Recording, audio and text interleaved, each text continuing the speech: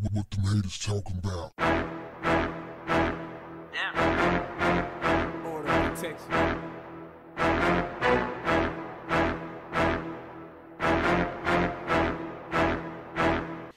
What's up, family?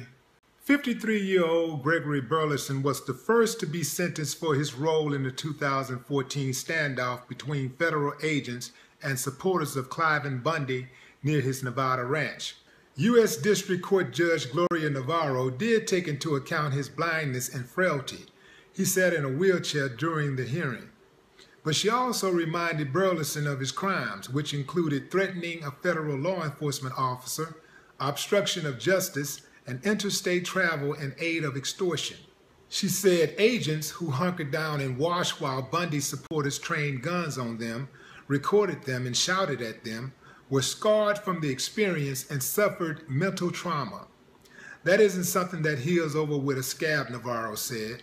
You can't put it in a cast or stitch it up. The case has been watched closely as it marked another round between the federal government and those who believe public lands should be transferred to local control. Burleson's trial drew supporters from neighboring states throughout the proceedings, which ended in April, and a handful would gather outside the courthouse to monitor the developments and post updates to sympathizers on social media. But only a few showed up for Burlington's sentence at the federal courthouse in Las Vegas. They gathered outside on the sidewalk and stretched a banner across two ladders that read, "Whatever it takes," a reference to a website seeking to free Cliven Bundy. Inside the courtroom, some supporters watched the sentencing, and Burlington's mother appeared overcome as she talked quietly with his attorney, Terrence Jackson, in a corner outside of the courtroom after Navarro's sentence. He was resigned, Jackson said. He knew this was coming. While Burleson's sentence is lengthy, fellow convicted Bundy backer Todd Engel is scheduled to be sentenced in September. It was less than it could have been, as Navarro took into consideration his deteriorating health. Jackson said he will appeal and said that the sentence amounted to a life sentence for Burleson. With the reduction, it seemed to point to the federal government's spotty and difficult track record with the Bundy family in court. Last year, prosecutors lost the case when an Oregon jury acquitted Ammon Bundy, one of Cliven Bundy's sons, and 6 others involved in a 2016 confrontation that centered on a 41-day occupation of the Mara National Wildlife Refuge. That standoff resulted in several pleading guilty to several charges, but Ammon and a brother, Ryan Bundy, were acquitted of a slate of federal felony charges. The confrontation also drew widespread attention after one man, Robert LaVoy Finnecom, was fatally shot while he attempted to avoid a roadblock set up by federal agents. The acquittal of Ammon Bundy appeared to have emboldened those who think they are entitled to cattle grazing rights on public lands without paying fees to the Bureau of Land Management, and has given rise to some state lawmakers who have pushed for the transfer of federal lands to the states. The issue is especially prominent in states like Nevada and Utah, where the federal government controls 84% and 65% of the land, respectively. The 2014 standoff was triggered after federal agents rounded up Bundy's cattle they said were grazing on federal land illegally. The government says Cliven Bundy owes the government about $1 million in grazing fees. He insists he doesn't have to pay. After the cattle were corralled, Bundy supporters, many of them armed, arrived from Nevada and states near and far to protest the government action. The supporters set up a military-style camp by his ranch near Bunkerville, east of Las Vegas. The situation grew tense, but there was no violence. In the end, officials gave in and let the cattle go. 4 men charged in the standoff avoided convictions after jurors were unable to reach a decision on dozens of counts. Those men, Eric Parker, O. Scott Drexler, Richard Lavillian, and Stephen Stewart, are currently being tried again in federal court. Cliven and Ammon Bundy are also set to face trial in Las Vegas once that trial is completed. Burleson has 14 days to file his intent to appeal. Jackson requested a prison with medical facilities to accommodate Burleson's health problems, including his blindness, a skin condition, and a battle with alcoholism. Remember when the right-wingers were passionately defending the Bundy standoff? Where are they now? Now that this guy got himself 68 years. See, this is what I be talking about when these groups go out here, these hate groups, they go out here and they get people all riled up to fight for their cause. Now, this guy got 60 years, and the guy, Cliven Bundy, who started all of this, he free as a bird. This is what I'm talking about. They get their underlings to go out there and act a fool and do stupid stuff, and then they end up with a life sentence or dead. People saying that, well, there's murderers who end up with less time. Sometimes. Most of the times, murderers end up getting it. They get the full action of the law. The full weight of the law comes down on them, typically.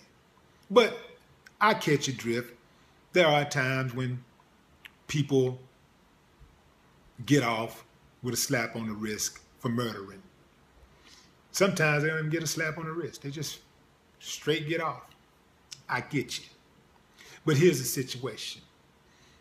These people had been illegally stealing from the American people for years.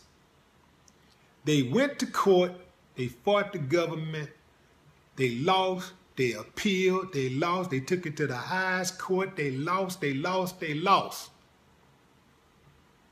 At what point do they have to actually start following the rules like everybody else? At what point does the law apply to them like everybody else?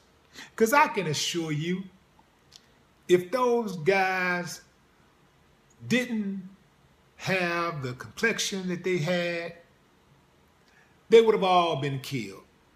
Hell, America probably would have dropped a bomb on them and wiped out that whole little old camp. Talking about a standoff. And the government relented. Where that happened at?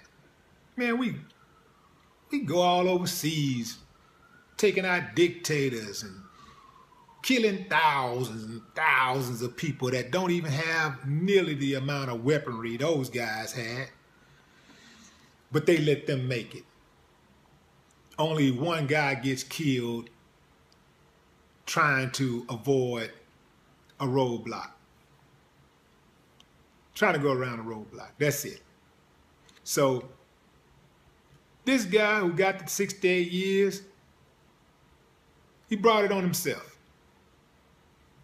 I'm just saying what any good law-abiding, decent, rational thinking American would say. Follow the law. Abide by the law, man. You're not above the law. What did the law say? And if they would have killed him, he would have deserved it. Because they gave him many, many, many opportunities. This was a situation where this man put himself at risk. So he got it. He got a 68-year sentence. And they're going to issue out a few more of them. Now, I'm going to tell you what should have happened. They should have never let the first guy get away. They should have never let the Bundy boy get away and the other people get away off the rip. Because all that did was embolden others to think they can do the same thing. And it just makes the job that much harder to do. This was a pretty big case. This is a big situation. Remember the people who killed the 2 law officers in Las Vegas at the CC's Pizza? They were at the Cliven Bundy standoff. This gives you some insight on the radicalization of these groups, how they're able to manipulate people to do things that they want them to do. Now, knowing this, the government, it seems, would even come down even harder on them. And I'm waiting on somebody to paint the picture of these groups as being terrorist organizations. Start, at least, I was about to say start the propaganda machine, but it really wouldn't be a propaganda machine. It would be very, very truthful, but at least report it what they are, so that Americans can get riled up and we can get behind the government and we can be like, yeah, get them, you know, protect us. These guys are pointing guns at federal agents, threatening the lives of federal agents. Got it on film. This ain't make-believe. This is really happening. And they're allowed to live. Where they do that at? Not in America. You know how America get down. You gonna mind or else. But these guys wasn't minding. So all that did was make the other people that's got these type of ideas, this type of, that operate with this type of ideology, that it's cool. If they got away with it, maybe I can get away with it. So law enforcement makes their job that much harder when they let them get away with it. But we know why they let them get away with it. We all know why. I'm just coming from a good old American citizen point of view. That's our land that they're out there grazing on. As a taxpayer, if they're going to be out there letting their cows, letting their cattle eat off the land, they need to cut a deal with me. I want some of that action. Where my cut? You know, where's the American people's cut of that land that y'all eating off of? Y'all eating off the fat of the land. Where's my cut? Where's the American people cut? Where is that? The government said you were wrong. You went to court. They said you were wrong. Judged by a jury of your peers. You're wrong, you're wrong, you're wrong. Now, are we going to follow the letter of the law? Are we going to follow the letter of the law all the way? Or are we going to follow it when it's convenient, when it serves our purposes? We can't have it both ways. Either everybody got to follow the law or nobody has to follow the law. That's how it's got to be. We can't have it both ways. These crazed gun-toting ranchers, these neo-Nazi types, these alt-right types, they are the greatest threat to American security. Make no mistake. Leave it up to them, and we'll all be living in a wasteland. No more talk. What the haters talking about? Order of protection.